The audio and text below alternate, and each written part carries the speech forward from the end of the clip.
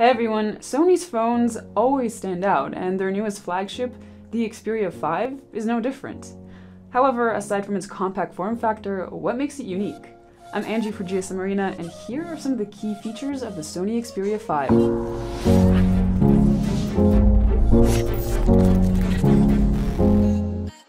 Design. This is pretty much the compact version of the Xperia 1, and it looks every bit as elegant as its larger sibling.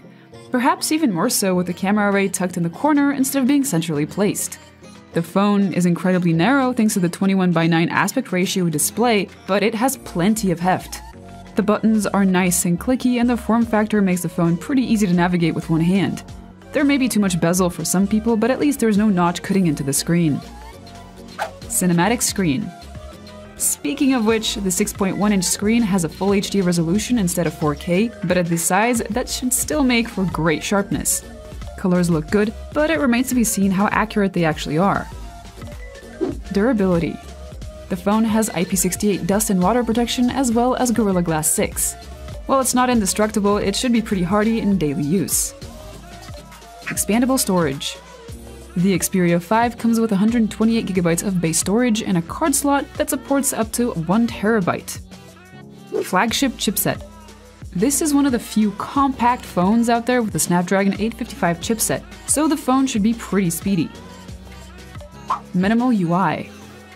Like all Sony phones, the Xperia 5 features Android Pie with a very clean UI. So this, in combination with the flagship chipset, should guarantee a speedy user experience. Triple camera setup. The Xperia 5 has a triple camera setup. There's a 12-megapixel primary camera with optical image stabilization, a 12-megapixel ultra-wide snapper, and a 12-megapixel telephoto cam.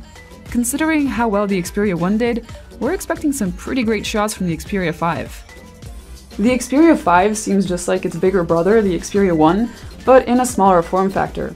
However, compact phones often get jilted in terms of features. In this case, there's a smaller battery, which makes sense because there are space constraints.